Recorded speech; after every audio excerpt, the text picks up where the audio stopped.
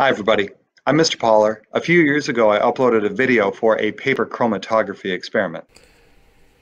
Here's a clip from that video. It's got a few views over the years and has generated some really great questions.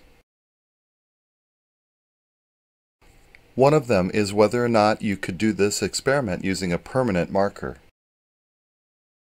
And I thought it was a great question. So I made some changes to the experiment and I want to share them with you.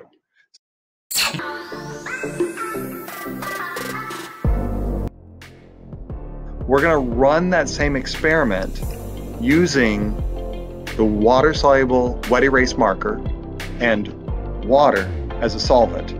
We're also going to run the wet erase marker in another solvent. We're going to run it in isopropyl alcohol.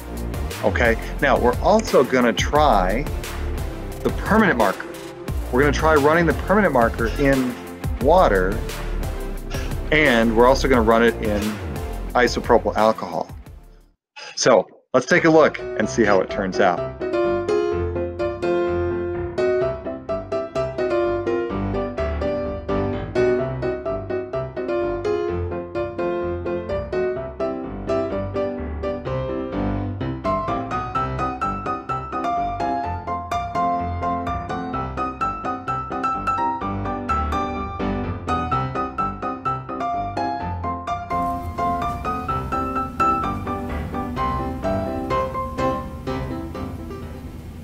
When the samples are placed into the two different liquids, we see that the ink from the wet erase marker starts to move almost right away.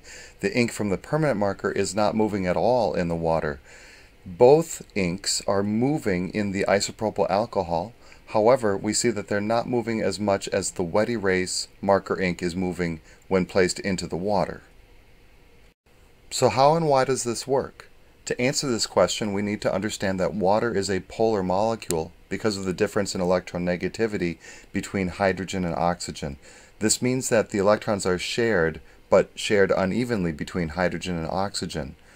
Isopropyl alcohol is also a polar molecule because of the red oxygen atom.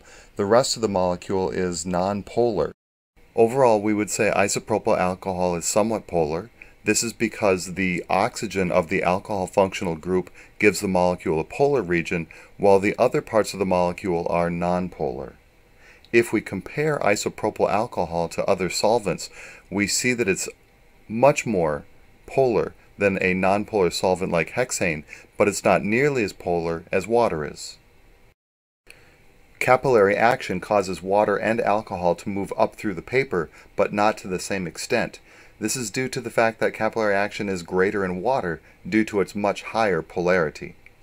The experiment is a good illustration of the saying, like dissolves like. The polar pigments of the wet erase marker will dissolve in water because it's a polar solvent.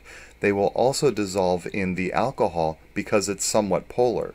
The pigments in the permanent marker are nonpolar, so they won't dissolve in water. However, they will dissolve in the alcohol because the alcohol is somewhat nonpolar. All right, hey, thanks for watching everybody. If you have any questions about this experiment, if you have any comments about it, please leave them down below. Again, thank you for watching, and I hope you found this helpful.